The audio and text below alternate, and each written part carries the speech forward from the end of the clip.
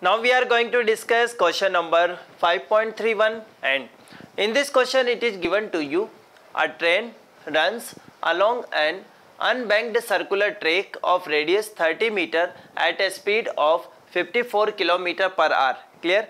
So now let us try to understand. Speed of a train is given to you 54 km per hour. So I can write like this. This is 54 multiply 5 by 18. Clear? So I can say this is equal to 15 meter per second. Clear? This is the speed of a train. Clear?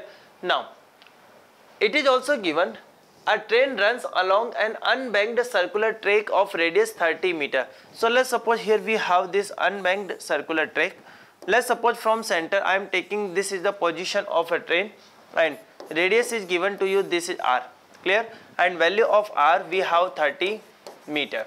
Okay. Mass of a train is given to you 10 to the power 6 kg.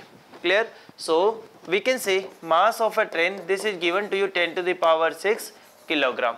Clear? Now in this question it is asking what provides the centripetal force required for this purpose, the engine or the rails. Now let us try to understand. Let's suppose this is a railway track. Clear? We can say when the train is actually moving in a circular path, at that time the outer rail of that path, we can say the outer rail of that part, it provides the necessary centripetal force. Yes or no? So I can say here definitely centripetal force that is provided by the rails. Clear everyone? Or you can say if we talk about necessary centripetal force, because let's suppose I am assuming here we have a train. Definitely this is a rail. So let's suppose we have a train. This train is having uniform circular motion. Clear?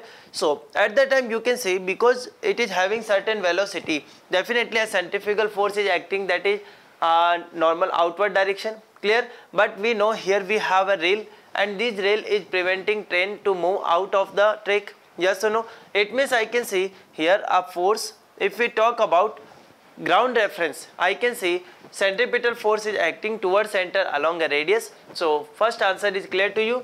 The rails are providing necessary centripetal force. Clear? What is angle of banking required to prevent wearing out of a rail? So definitely from the formula, you know, if you know the concept of a banking of a road, in a banking of a road, if we are not taking friction into consideration, we can write like this: tan theta is given by v square by rg. Clear?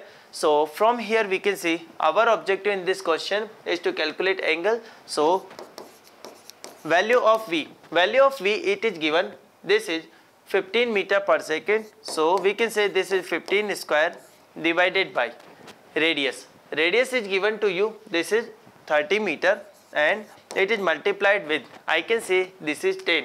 Clear? So this is 10. Clear?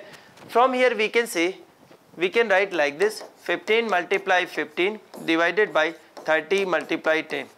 Clear to everyone? So now we can say this one is 2.